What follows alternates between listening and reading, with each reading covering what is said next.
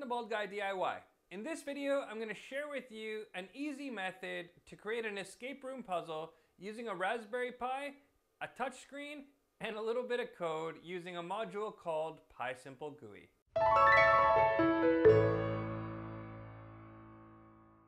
Lately, I've been playing around with a module in Python called PySimpleGUI, or Graphical User Interface, and I've really fallen in love with how easy it is to use and all of the different applications you could have to create graphical interfaces that can interact with your code, or in the case of a Raspberry Pi, with inputs and outputs to trigger different actions. All of these things put together make a great opportunity for an escape room puzzle.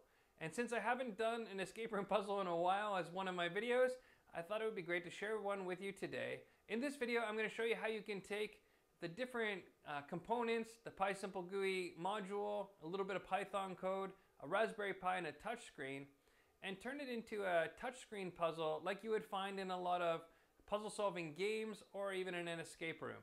Most of the time in escape rooms, we're limited to physical puzzles and less with the touchscreen, but using PySimpleGUI and a Raspberry Pi, it's very easy to start incorporating these kinds of puzzles that we normally only see in video games into the real world. So without further ado, let me show you how you can make a really neat counter or dial puzzle using the Raspberry Pi, PySimpleGUI, and a touchscreen. If you're not sure the kind of puzzles that I'm talking about here with the dial or counter, it's puzzles like this one here from Nancy Drew mystery game. And here you can see that you need to click the different counters or the different boxes, and in turn, every time you click a box, it controls more than one of the other boxes. Here you can see another one, and this is the one that I actually modeled my puzzle after. Only 5 different individual boxes or counters, and it's just going to rotate through a set list, the same list every time. They don't change, and a set number of letters in this case, or numbers is what I'm going to use. The numbers 0 through 9. And so every time you click 1, it controls more than 1, except for the 4th digit, which actually only just controls itself. Here's a glimpse of what it'll look like when we're finished. I modeled it up in PySimpleGUI, and you can see here that we do have 5 different digits or counters, and we're going to have a button underneath each one, and each button will control more than one of the counters, except for, of course, the 4th one, which will be similar to the Nancy Drew puzzle we looked at. If we take a look at the code here, I'm going to import the PySimpleGUI module as well as the func tools and the random modules in order to be able to create some random lists for the initial position of the counters, which I've just called the counters list. It's going to take and create 5 digits from 0 to 9 that are random and print out what they are. And then it's also going to create the code which is going to need to be solved, and that code is simply going to do the same thing, create 5 random digits from 0 through 9 in order for us to match and know when we've solved the puzzle.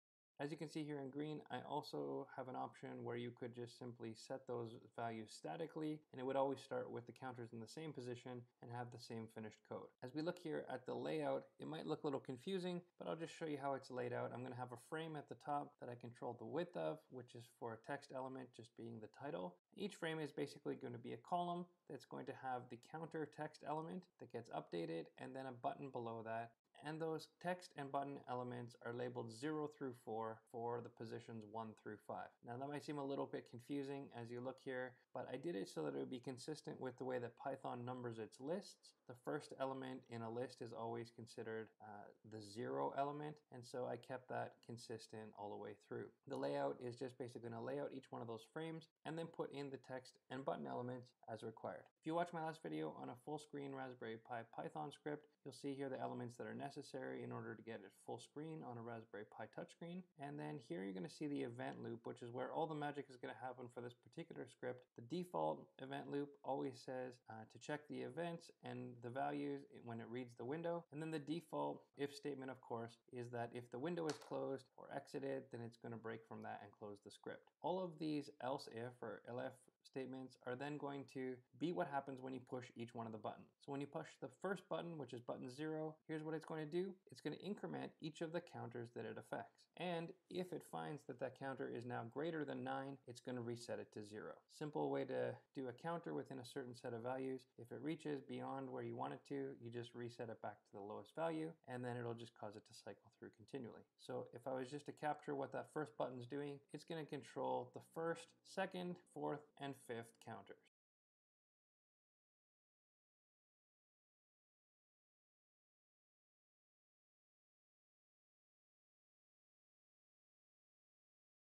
Now below those if statements, which are just going to cycle those counters, it's also going to update the text on those counters to the new value so that it will show up for the user. And then this next if statement is actually going to be what compares the code that we set at the beginning to the current position of the counters. And if it finds that those two lists are the same, then it is actually going to update all of the counters to a big capital X, which will tell you that you've solved the puzzle. Of course, you could make it go to a different screen altogether, or make something flashy happen. But in this case, I'm just going to turn each of those counters to a capital X, which is going to indicate that the puzzle has been solved. And then if those two lists are not the same, the counter's current position and the code, then it's just going to print that to the terminal window just for the sake of troubleshooting.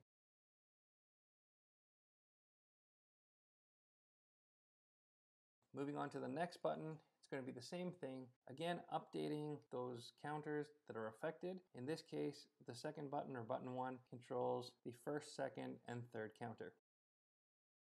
Same statement. Again, it's going to compare those lists and see if the puzzle's been solved. If not, it's just going to print that they're not the same to the terminal window. Same thing for button 2, which is the middle button. It controls the second, third, and fourth counters, and so it's going to do the same kind of comparison and update those 3.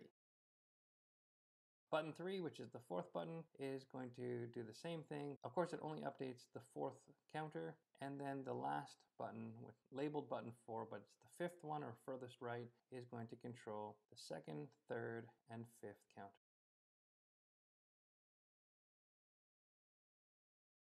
As we load it up on the computer, you can see here that we can click along on all of the different buttons. They do what I've said they're going to. They control the correct counters, and as we cycle through them, you can see every time it gets to 9, it just resets back to 0. To the user, even though it looks like there's a few steps in the code, it's going to be completely seamless. There's going to be no pause or hesitation, and it works really well. Like I said, I chose to display the code here that you're trying to achieve, but of course you could find that element in your escape room or have to solve another puzzle in order to get it, and then the user would never see what the code is until they've already deciphered the clue.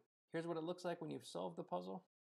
Trying it out on an actual Raspberry Pi touchscreen, you can see that it functions exactly the same and accomplishes the same kind of thing. As I was going through this myself, even though I know how to solve this, did have a little bit of a brain glitch, but as you can tell, I did eventually get it right and be able to solve it, getting those all 5 X's to show up on the screen. And of course, as I said before, you can use that solved puzzle now to trigger a new screen that would display another clue to the next puzzle. It could also be used to trigger a mag lock or a light or anything else. And that's it. As you can see, I left this project fairly basic. I didn't use graphics or things that you could do to dress it up a little bit and match the motif of an actual escape room, but I hope it serves as inspiration for the kinds of logic puzzles and things that you can create with a touchscreen and a little bit of code to start building and offering the kinds of puzzles that have typically only been available in video games. Having done many different escape room challenges myself, I grow tired after a while of the same old elements over and over again. The directional padlocks that don't work very well, the 3 or 4 digit number or letter padlocks, and of course magnets, which are always my pet peeve, especially when one object with a magnet can take the place of another in the same escape room. But adding touchscreens to your escape room scenarios and being able to control whatever is displayed on them and how the user interacts with them is a really powerful way to take it to the next level and increase the tech in an escape room scenario. I hope you'll find many different ways that you can use it in your own escape room, and I have some ideas for one I'd like to try in the future. If you like these kind of videos, let me know by giving them a thumbs up, subscribing to the channel, and checking back every week as I add new projects for things that I'm interested in and new concepts that I want to try out. If you want to leave me a comment below, let me know what you think or give me a suggestion for a future video. And if you want to contact me, my information's in the description below. Until next time, in all your DIY projects, whether you're looking to escape or helping others to, don't be afraid to be balder.